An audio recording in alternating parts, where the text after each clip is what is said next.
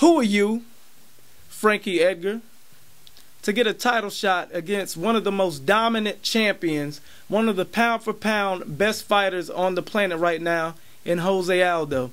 It's either one, you sucked a lot of fucking white dick, or Fertitta dick, or two, the UFC is simply racist. I look at it for the fact Frankie Edgar moves down in weight, one weight class, after having a great trilogy with Gray Maynard, for one. And I'm going to put it to you just like this. He is a smaller 155 fighter. However, in what planet, in what fucking realm do you go down in weight and get an immediate title shot? Either the UFC has too many Brazilian champions in Renan Barão, Anderson Silva, and Jose Aldo. Either that, or just there's too many chicken sandwiches going around. You feel me?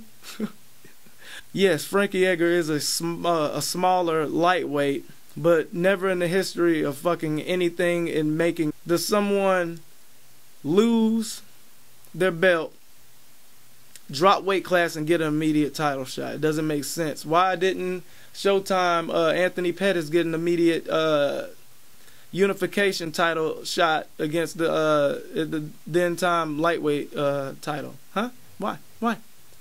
You know why?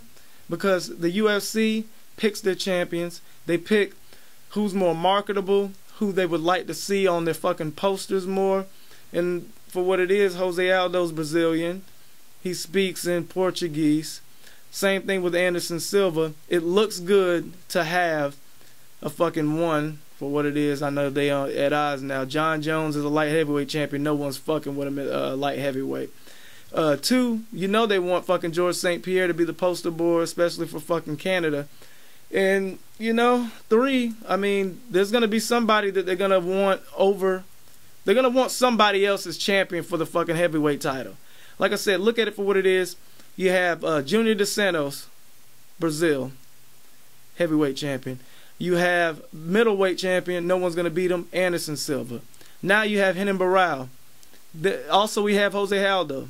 Why in the fuck are they going to give a guy like Frankie Edgar an immediate title shot at one of the most legitimate titles in MMA right now? Like how, fighters, fucking Kenny Floyd, all these fighters are saying, oh, yo, pound for pound, this guy's fucking a beast. Why are you going to take somebody's legacy? And I'm not going to say legacy. How are you going to take someone's career and someone being so dominant, have someone that lost a title to Benson Henderson, which is a huge fucking 155 fucking fighter. I could see him at 170, maybe possibly even at 185. But how are you going to have someone move down in weight after having a crazy trilogy with fucking Gray Maynard and then also getting beat twice by Benson Henderson, make him have a couple fucking warm-up fights at 145. You don't just fucking give him candy as soon as he fucking walks into the candy store, nigga. What kind of bullshit is that? Fuck you, Dana White. Fuck you, UFC. Fuck you, Sherdog.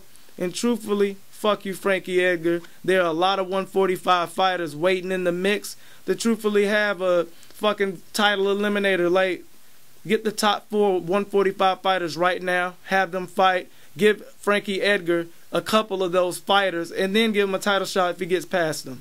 It's nothing but fucking a pure bias and a pure fucking is what it is, what they want to fucking flagship hold their fucking belts. And also, I wore the jiu-jitsu gi. I wore the jiu-jitsu gi in respect to Brazilian fighters in Brazil for running MMA right now. Y'all got it back.